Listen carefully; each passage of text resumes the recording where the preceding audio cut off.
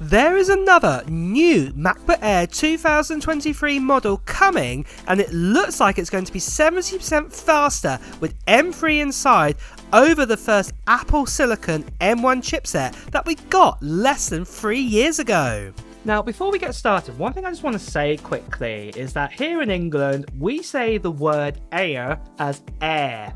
And at the end of the day, we invented the English language, and before anybody stepped over to any of the American continents and started speaking English over there, the word air had already been invented. So if anybody in the continent of America decides to call it something a little bit different, that's on you guys. At the end of the day, here in England, that's how we pronounce the word air, and that's what I'll be doing in the video here.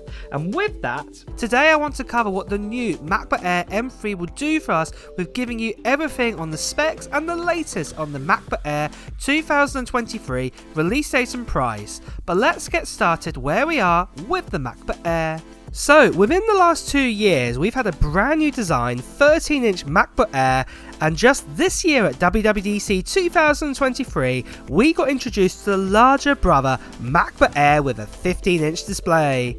Both these MacBooks have big changes with a new design, a new colour, MagSafe free, and of course the M2 chipset, what's got around about 20-30% more power than the current M1 chipset. Both MacBook Airs are the only MacBooks to have no fan inside to give you a complete silent experience.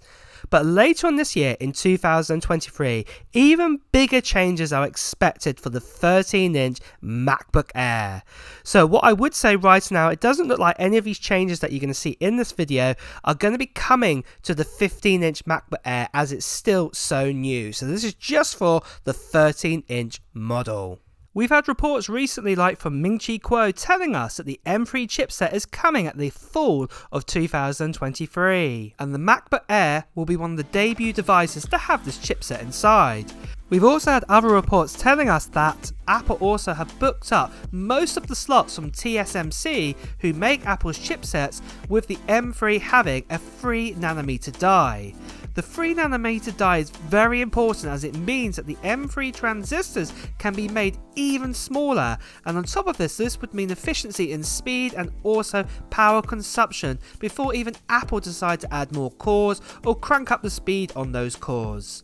With the M2 chipset being about 20-30% faster than the M1, the M3 could be around about 70% faster than what we got with the M1 with these improvements, and it would be a worthy upgrade for anyone who's got an M1 MacBook Air or say the M1 MacBook Pro.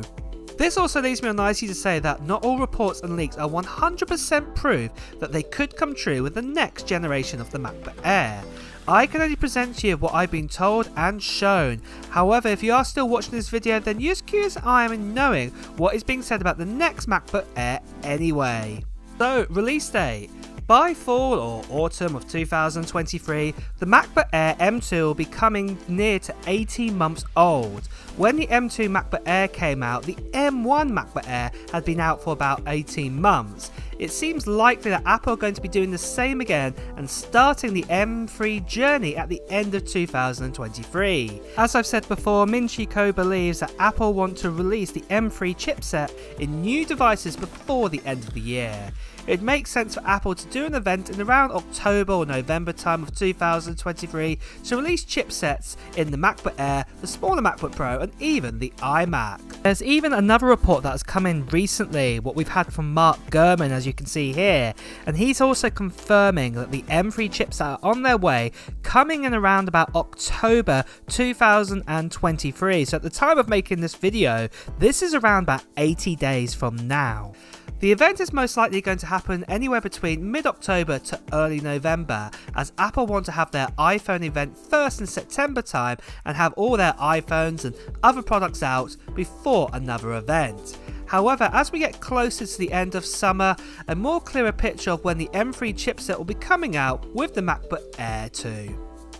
So then guys, just quickly, we are doing another giveaway on this channel, and to be honest, it's not that far away. We're doing this new giveaway for these 3 prizes here around the end of September time, what's going to be absolutely awesome. And I want to go over all the details about this. So first of all, let's talk about the prizes that we actually have here. So I'm going to be giving away one of these prizes to one lucky person each. So basically 3 prizes, 3 people. You get the idea. And the first prize that we have here are some AirPods Pros that I will be giving away to one lucky person, and then somebody else will be getting their hands on an Apple Watch SE, and then finally one person will be super lucky and they'll be getting themselves an Apple Watch Ultra 2, which is really awesome. And if you want to enter into this giveaway, anybody in the world can enter into it, as it's an international giveaway. All you have to do is tell me in the comments below of what Apple gear or what technology you're planning to buy in 2023. Put it down in the comments below. And also at the same time guys, if you want to find out when that actual giveaway is going to be happening, if you're new here, make sure you subscribe to this channel and also hit that notification bell, because you'll want to know when that giveaway is actually happening and if you've managed to get your hands on one of these prizes. But something else I just want to quickly say guys, with this international giveaway, there are still spammers and scammers out there, and some of them even impersonating myself, telling you to telegram them or to WhatsApp them. Please do ignore them, or even better, do report them. If they're telling you to part with your money or anything like this, it is not me at all. These prizes here, I'll be sending out the shipping, I'll be doing the taxes, so don't worry about that. They're all scams, and like I said to you guys, it will be happening at the end of September time. But let's move on and do a summary of what the 2023 MacBook Air is going to give us and its price as well. So the MacBook Air M3 will have the normal 13.6 LED Retina display, and this will come in at a resolution of 2560 by 1600. Again, we'll have the offerings of storage of 256 gigabytes all the way up to 2 terabytes option if you wanted to pick that. The brand new M3 chipset is most likely going to be coming this time round with that 10-core CPU and also a 12-core GPU. But most importantly is going to be that 3 nanometer die that's going to make everything more efficient and a bit more powerful too. We will probably still have the option between 8GB and up to 24GB of RAM, and then the actual body itself will be very similar in design. It'll be an aluminum body or an aluminium body, and then obviously we'll get MagSafe 3, the 2 USB-C Thunderbolt ports as well. Nothing really is going to change here, and the same with colours too. We're going to get Midnight, Space Grey, Silver and that Starlight. The centre stage camera is still going to be housed inside that notch, and it'll be a 1080p camera, and battery life will be up to 19 hours this time round, mainly because of the efficiency in that M3 chipset.